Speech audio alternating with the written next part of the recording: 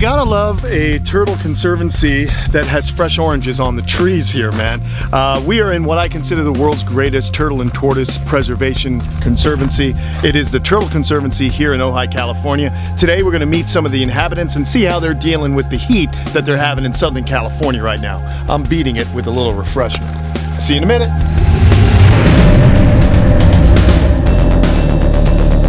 Our animal mission is simple. Education in action, conservation in action. This is Kamp Kenan.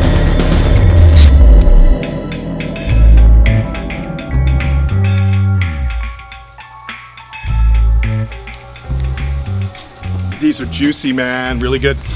So as you can see, it is extremely hot right now. It's about 95 degrees. So today we're going to talk to you about what tortoises do to beat the heat. Southern California, man, has been in the middle of an incredible record-breaking heat wave. It's been up to 115 degrees down here. Now normally, SoCal is what you would consider a Mediterranean climate, which means it doesn't get too unbearably hot and doesn't get unbearably cold. It's pretty even keel. But as you can see, everybody is pretty warm right now. And here is a Galapagos tortoise here at the sanctuary, at the conservancy. Beautiful animals, and well, it kind of reminds me of Darwin. It's a pretty girl, and she's just soaking right now, and she's even in the shade under these papyrus. Basically, tortoises like the Galaps are from the Galapagos Islands, where it will get extremely hot, but they don't do anything besides find shade and or go into mud wallows. Here they have this nice pond that they're always going in and out of. Let's see what we can find over here. It's so cool that we have so much access to this place. Got to thank Max and Eric Good for all of them. Pretty rude talking with my mouth full. Yeah, it is. I'm sorry, dude, but it's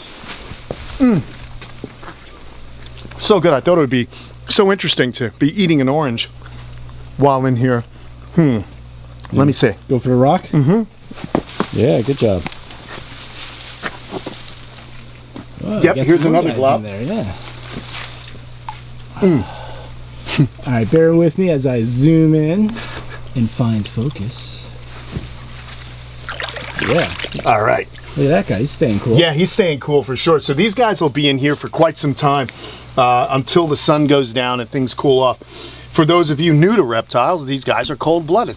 So when they're cold-blooded, that means the animals have to do some behavioral things to regulate their body temperature, not like us human beings or mammals or birds, which maintain a steady homeostasis within our bodies. We do that because there's a bunch of different things happening. If we're too cold, we shiver. If we're hot, we sweat. Reptiles can't do that. So they have to do things like move into the shade or move into the sun, depending upon what their needs are, whether they want to cool off or heat up. But anyhow, these soaks are really good. That's why it's so important to always have water available for your animals, even if they're a desert animal. They're going to need it. But now, as we're going to find out, these guys aren't too difficult to take care of here in Southern California, but we're going to meet a species next that actually definitely needs a little bit more help. Hey, so I was just leaving to go over to see our next species, but I wanted to show you this cuteness right here. Look straight down in here, guys. How about a little juvenile galop just beating the heat in this shade? So important, guys, to have shade. It could be the difference between life and death. So outside is about 95 degrees, and I'll bet you if we measured it in there, it's going to be in the high 80s, and that's something. Just those differences right there, a little bit of degree difference means the difference between the animal being alive and being overheated. So how cool is this? A little guy. Unreal, huh? Look at all this space they have. Amazing facility.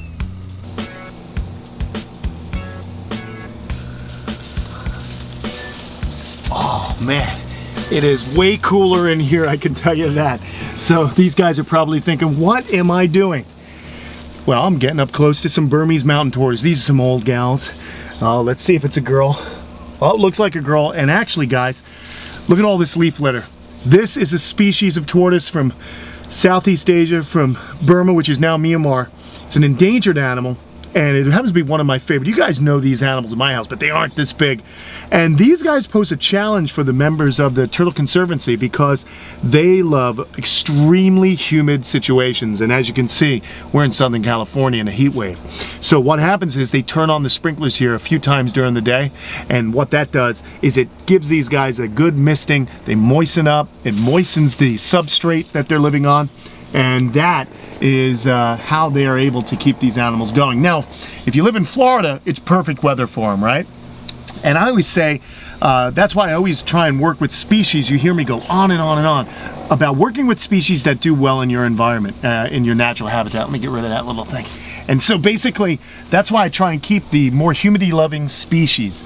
That being said, I think it's easier to add humidity. So if you live in a drier part of the world, it's probably easier to get moisture into your little environments and your own little habitats that you've created than it is to remove it. That being said, these guys look fantastic, man. Such a cool species of tortoise. I love them. Definitely way outside their natural range, but they get offspring here. They build nests, as you can see. They've piled all this soil up. This could be from an old nest, or it could actually be a new one. But if it was a new one, they may be attacking me because they stand guard and they like to protect their nest. But I mean them no harm. I'm gonna back up now, and we're gonna go see the final tortoise on our, oh, see, she's coming to get me. If I can't get away from her, I've got bigger problems, don't you think? Hi, dear. You want me to get out of here? I think I should. Anyway, we're gonna meet the final tortoise on our heat wave edition of Kamp Kenan at the Turtle Conservancy.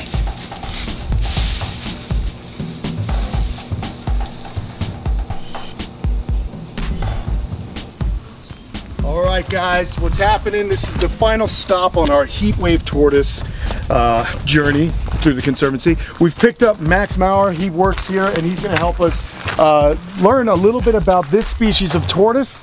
It's the bolson's tortoise, and these guys are in the genus Gophorus, so they're related to the gopher tortoise and the desert tortoise.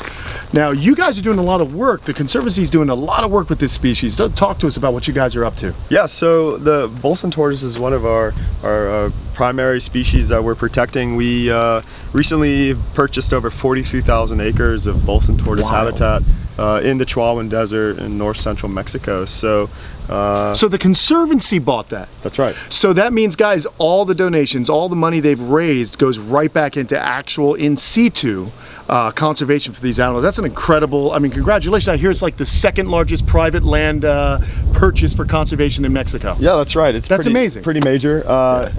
And it's such a beautiful place. You've got to get down there and visit it sometime. Oh, I'd love to, man. Yeah, I'd love to see what you guys are doing. Really? Beautiful environment. Don't have to ask us twice. We'll be there. Yeah, we'll be there, man. Yeah. Well, if it's anything like what you guys have created here in Ojai, it's incredible. But let's see, so the 3 bolson tortoises we have here were actually given to us by Ted Turner. No way. Yeah, cool. He's breeding these on his ranch in New Mexico.